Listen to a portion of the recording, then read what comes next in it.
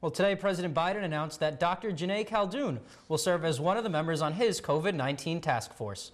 President Biden and Vice President Harris have released a list of non-federal members to serve in the Biden-Harris COVID-19 Health Equity Task Force.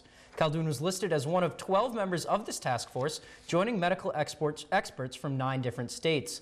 Khaldun and the task force will provide recommendations for addressing health inequities caused by the COVID-19 pandemic and for preventing such inequities in the future. In a statement, Khaldun says she looks forward to making contributions as part of the task force to ensure that future pandemic responses do not ignore these health inequities.